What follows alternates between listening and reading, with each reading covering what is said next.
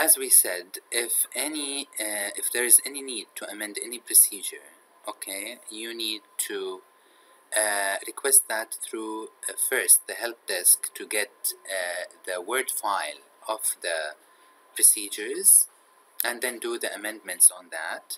Then you need to go to the workflow in order to upload the document there and send it to Policies and Procedures Department.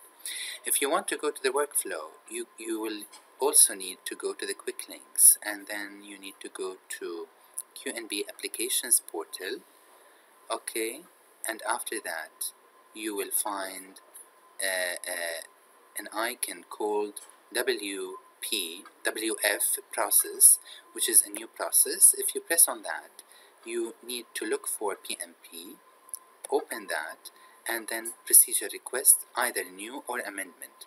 You will press on that, and you need to say yes to create this process, and then you will be able to initiate that. When you initiate as a user, you need to input certain information that we'll go through now, and then your direct manager has to approve that request. Then it will go to the process enhancement team as retail branches, or it will go directly to policies and procedures if this is not a retail procedure. So pressing as an initiator will open this application form.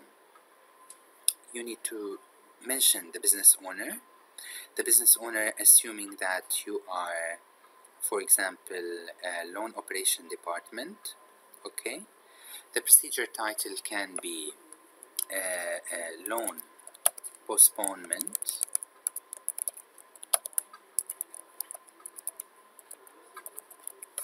okay, and you need to put a description that a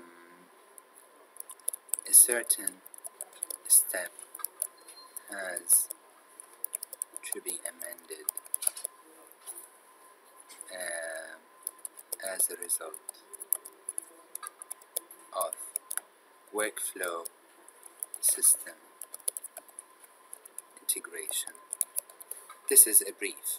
The target, if you are in Qatar, you need to put Qatar, otherwise you need to mention where you are. This will affect the approvals on the procedure. So if you picked wrong country, that means wrong approvals will be resulted, and this will be also rejected by Policies and Procedures Department.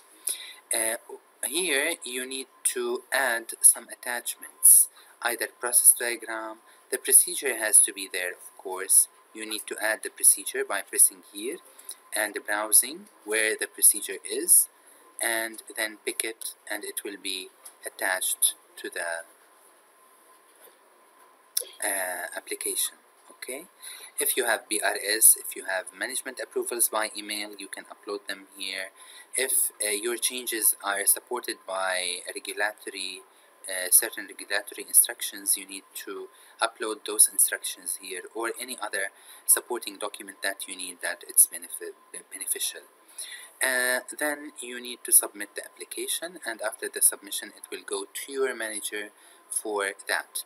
Here we have chosen a new procedure, while you can also choose an amendment to the procedure. It's based on your request, either new or amendment.